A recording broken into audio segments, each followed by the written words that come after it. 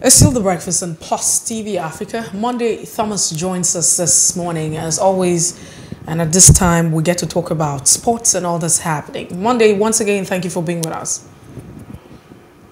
It's always great to be here. So it's a pleasure to be talking sports this morning. Let's start off with Jose Peseiro. I mean, looking at his antecedent, he started first, so it was the time he lost the match. His first game with Mexico, Nigeria, playing with Mexico, we lost that particular one, 2-1. And it really didn't turn out very well, the Algeria game right there. International friendlies, Nigeria, 4 days after Nigeria really lost, you know. What are your thoughts? Do you think that he's the man for this job and he can lead the Super Eagles, you know, to the promised land? Oh, okay. I don't know who's laughing there, but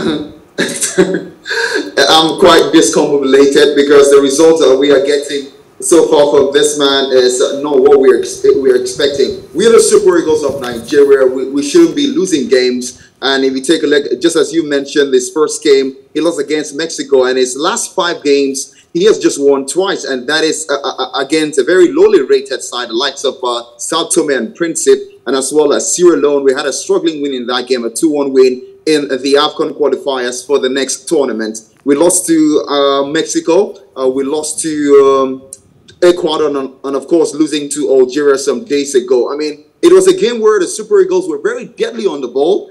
Every time they have the ball, they are very deadly, they are very promising. But in that game, they didn't even have the ball because Algeria were enjoying themselves. The goal we scored, I think it was a lucky goal, but of course, shout out to Terry Murphy for getting his 5th goal for the Super Eagles of Nigeria. It was an abysmal performance. The second goal that was scored from the outside of the box, many people are still not forgiving Francis Azor, saying that he was culpable for that game. So I don't think it's just about Jose Peseiro, it's about the whole team. I mean, I know it's supposed to get the responsibility of making the team work, but I think our players too are not up to par. We just simply overrate these players, and you can say that game, the key players, the key actors that were supposed to feature, the likes of Wilfred Ndidi, William Trusekong, they got injured before that game. So it was basically a test game for the young stars who are coming up. But for me, Jose Peseiro, I think we should still give him time. We should still give him time. When it matters the most, he sometimes just comes up with something brilliant, just as it is in the AFCON qualifiers where where Nigeria, of course, beat Sierra Leone and as well as Sao Tome and Principe. I think we should still give him time. We should still give him time. He may not be doing well, but we heard from him the post-match conference where he said that he hates to lose, and that should be the mentality of every manager. But yet again, they are positive. He has learned from that game. The key players did not feature against Algeria, but it should have been a game we should have at least gotten a point. And many people are still blaming the referee. Remember, Nigeria scored a goal in that game. They doubled the lead before the referee called it up for offside. So it's just a very confusing situation, and it's a little bit complicated. It just clearly shows, Mercy. It just clearly shows the struggle of Nigerian football. And today is the crossroad. And today is the day, thankfully, that we'll get to see, we'll say goodbyes to the Amaju Melvin Pinnick-led administration, which for me, I'll just quickly describe it as a bittersweet administration. But for Jose Peseiro, I think we should give him time. All right. Interesting Monday. We'll come to the NFF in a matter of seconds. But let's talk about something just crossed my mind. But let's talk about the goal. Is there a goalkeeping crisis in the Nigerian national team, men's national team, the Super Eagles? Of course, when the Super Eagles in the warm-up game faced Algeria B side, we saw that Maduka Okoye had a howler, a blunder that led to a goal being scored. Yes, indeed. And then, of course, we've seen the Nigerians saying, "Oh, Uzoho is the guy. He's the man," all over Twitter. And Uzoho now also, of course, fumbles and concedes a goal, which makes Nigeria lose this game. People, after the Maduka Okoye howler against the Team B, said, "Oh, you know, even the best goalkeepers in the world will make mistakes. You know, David De Gea, Peter Cech, so on and so forth, Manuel Noah." They kept mentioning these names. Do we have a goalkeeping crisis in the Super Eagles?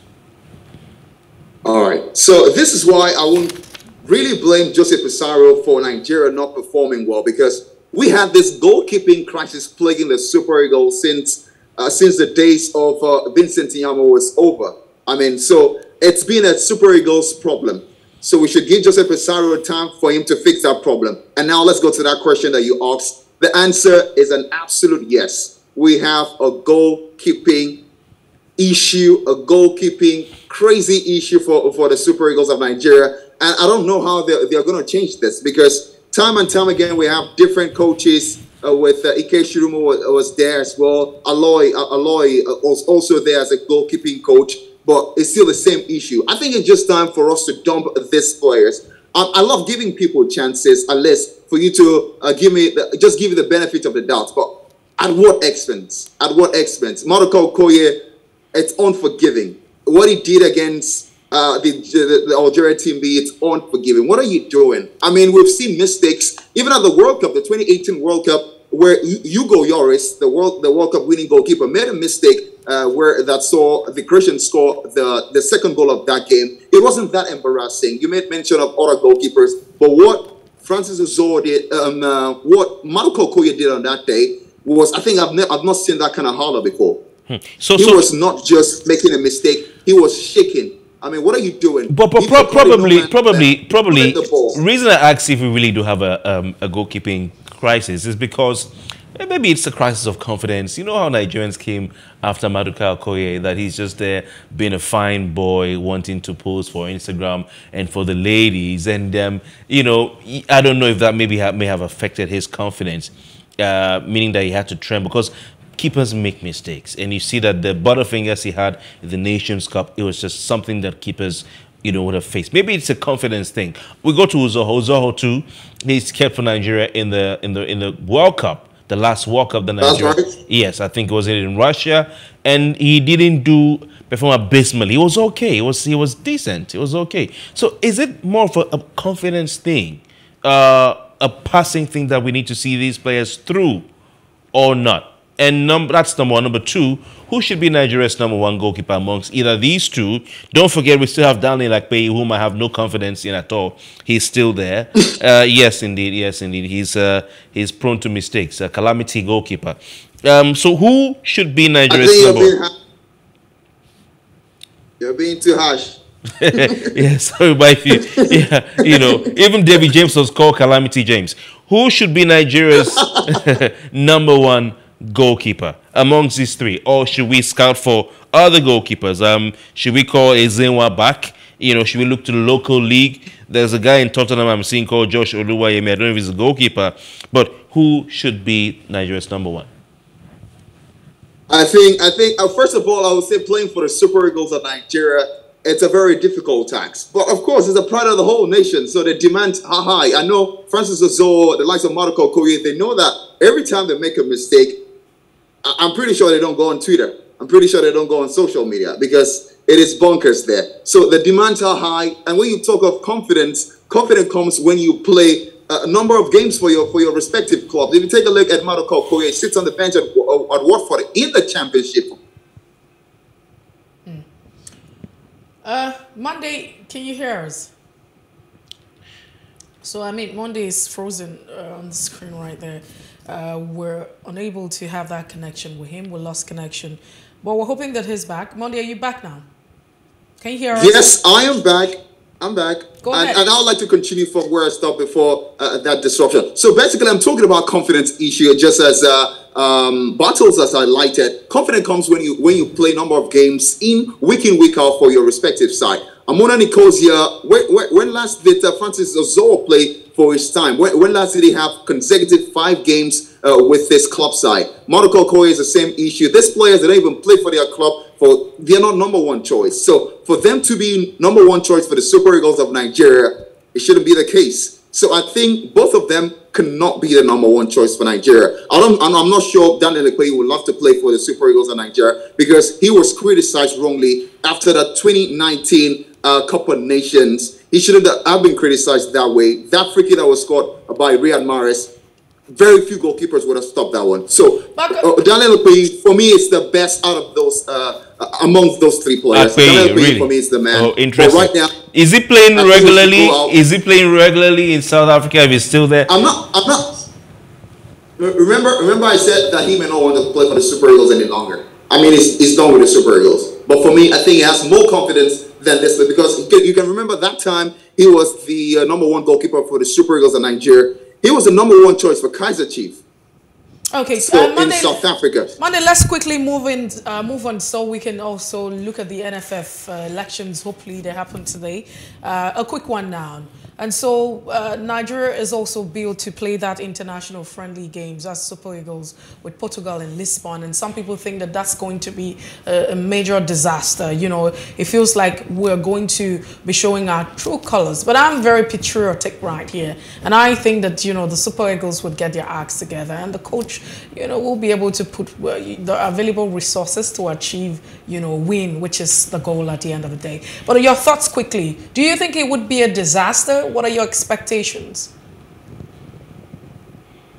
I'm pretty sure he has learned a lot from the loss to Algeria, and he's a Portuguese, so he somehow may understand better how the Portuguese national team play, and he might just find the antidote when the Super Eagles will be in action against the Portuguese side, who are the current holders of the UEFA Nations League. I think as well that if we have our players fit. But it's quite unfortunate that Nigerian players are not performing in Europe as we used to see them. The likes of Wilfred Ndidi, he's having a disastrous season with Leicester City. He used to be our best player, but right now I'm not really sure. The Super Eagles player, they need to also play very well so that they can also execute the plans on the formation of the head coach when the time comes for Portugal. So it's going to be a very exciting affair, and I'm not going to underrate the Super Eagles by any chance. I'm pretty sure they will show their true colors, just as you highlighted there. Looking at the NFF elections, I mean, I don't know why we should go back to calling them NFA, because with the way things are going, is there any future ambition in this in this body? I mean, you look at the fact that some sort of stakeholders who are only known via the letterhead, we should appear a threat saying that if the election goes ahead, they're going to disrupt it and bomb the place or something like that. I have to go back to that. It's all chaotic, really. I looked at one of the videos put out by one of the candidates whose name I won't mention so we don't seem partial, going to submit his form. And I looked at the environment where he submitted his form. It was quite dirty. It was quite, I was like, is this where the NFF forms are being submitted for election of a body as big as this on the African continent? So now that the court has okayed, appeal court has okayed the ruling, so the election, and said that they should go ahead with it September 30, which is today. What are your expectations? What should we expect? Well, I'm expecting that it will not be business as usual. You know, before now, it was just 44 delegates who were entitled to, of course, vote for the candidates who have, of course, gotten their forms and clarified, scrutinized, and they're qualified to vie for the highly exalted seats of the NFF. Out of 10 candidates jostling for this particular seat, we know that some of them are with the incumbent already, the likes of Shea Akunwumi, who is the verified vice NFF president, and the likes of Malam Shehu Diko, who is also with the incumbent. So clearly shows that there's some people who are the contenders, and we should just wait and see what would happen. But I'm pretty seeing that it could be a time for a change. We'll get to see the ex-international Peter Saidi Da, and as well as the UK-based David Bory Doherty. It's time for a change for the Nigerian football. It's time for us to get to, of course, vie for great tournament, and not just go for tournament, but vie to win it. So it's not going to be business as usual. And according to the federal government 10-year master plan committee, which proposed the amendment of the original statute from 44 delegates voting, that's been increased to 101 delegates. And I'll quickly just like to break this down, because I think it's quite brilliant that many people are being involved, or many group of persons are involved for this particular election, so that I don't think everyone will vote wrong. So I'm just putting in a word there that every delegate should try to be fair, should try to be, of course, just in this. Who do you expect are the? Sorry, just a quick follow up. Who do you expect are the? Who do you think are the front runners for those who want to get a sense of this this election? Very quickly. Just like I quickly said, that they are contenders in every contest. They are always contenders and they are always pretenders. So for me, the contenders are the likes of the vice chairman of the NFF, Sheila Kungumi, and not also forgetting the former the leader of the former or the defunct LMC. I'll put it away, Malam Diko, who's also part of the Amaju Melvin Pinnick's administration. And of course, the CAF security officer, Dr.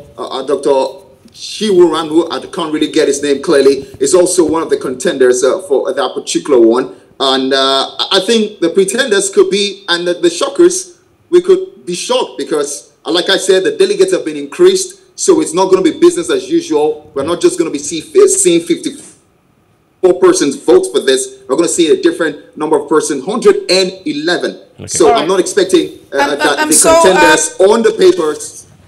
So quickly, I mean, as we close this conversation down, who would you be tipping to win the elections? So the question is, who do you think will be the next NFF? I was afraid you were going to go there.